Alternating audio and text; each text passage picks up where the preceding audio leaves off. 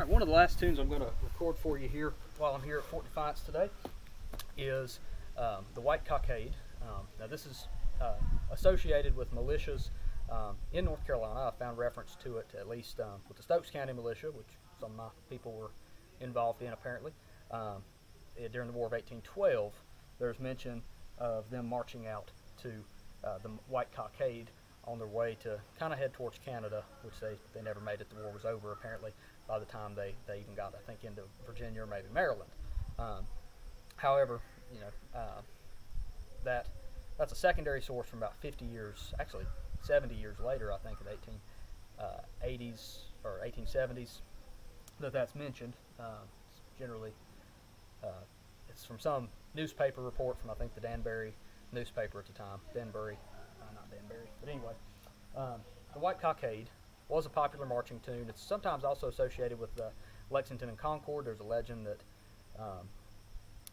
and an account from later, a secondary account, about the fifers at Lexington and Concord on their way chasing, or at Concord on the way chasing the British, played the White Cockade, or White Cockade, however you want to pronounce it, but I think White Cockade is usually how we say it.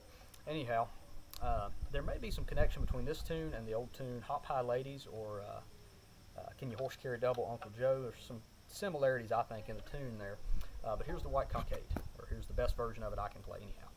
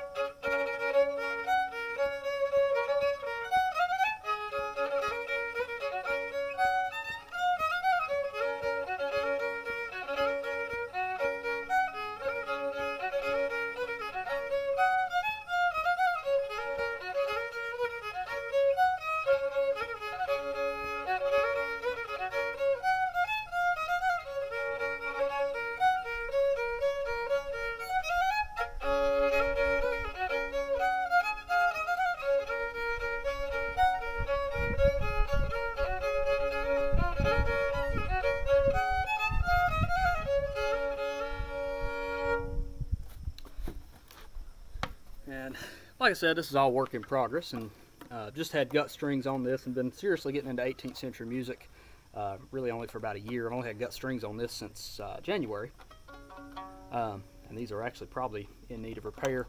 Still need to get a good true Baroque tailpiece. Had to make that one, and my tail gut's actually a piece of deer sinew, but it works. You know, perhaps that's what somebody would have done if they had to repair it here in the backcountry. And my bow is a clip-in bow,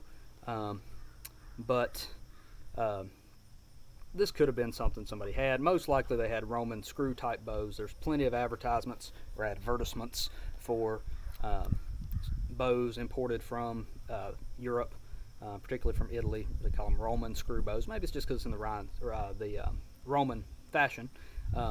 During that period, you know, there's beginnings of transitions of bows going from the Baroque style pike head bow, which was I tried to model here.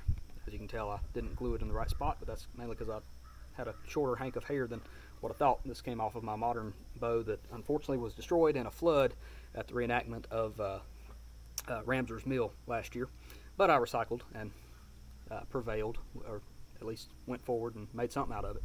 Anyhow, thanks for watching. Stay tuned for more in my adventures into 18th century fiddling. If you are ever in this area of North Carolina, be sure to come to Fort Defiance. It's an excellent historic site with history ranging from the 1760s with the Cherokee War, all the way to, you know, well, to the modern era, really.